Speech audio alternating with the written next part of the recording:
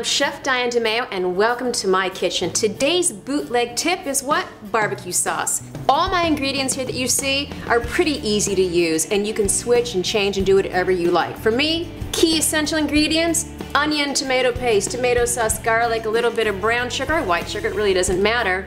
Maple syrup, and as you can see, I don't use a fancy brand and it's not real, but it's the flavor that counts.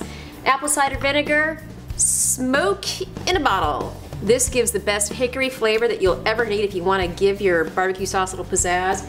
We have some Worcestershire sauce and salt.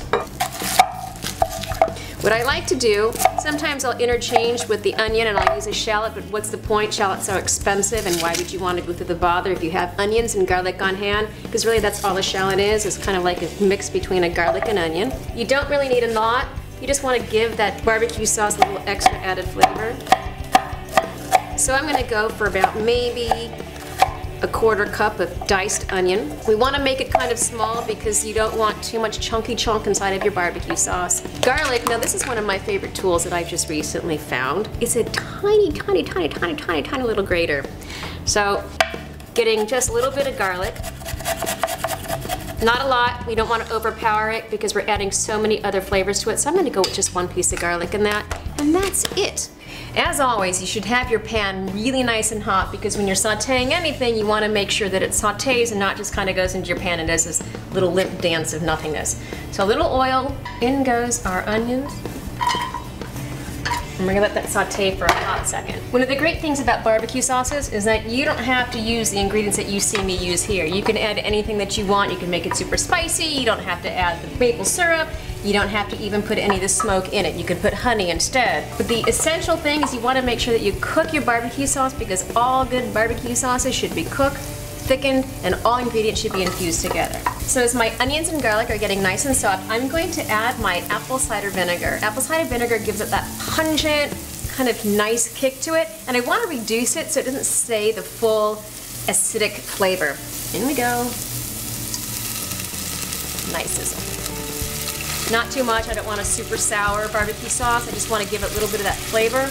And for me, apple cider vinegar is the only vinegar that you should use. In a pinch, red wine, but it just really ruins the flavor. Apple cider, way to go in barbecue sauces. As the apple cider vinegar starts to reduce, I know that it's time for me to add my tomato paste. So about a half a can of tomato paste is pretty good. It's already sweet. Sometimes I like to add a little bit of ketchup to mine. I know that sounds weird, but ketchup always makes a good barbecue sauce. And to thin it out, I like to use tomato sauce. If you don't have tomato sauce on hand, never fear, you can always add water.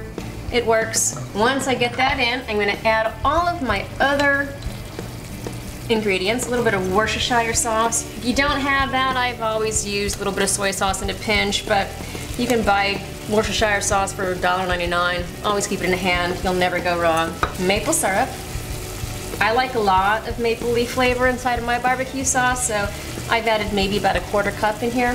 Smoke flavoring. There are a lot of different types of liquid smoke flavoring. You'll get hickory. I guess this is kind of like bacony wood flavor. Okay, in it goes. I did about 2 tablespoons. Give it a nice twirly.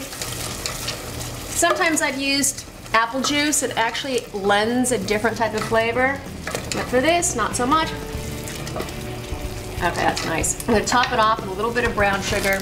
A little bit to me is about a half a cup. I like my barbecue sauce sweet. You don't have to put in so much, but that's okay. We're going to let it simmer for a while. We're going to go back to the stove, and when it's done, we're going to have an amazing barbecue sauce.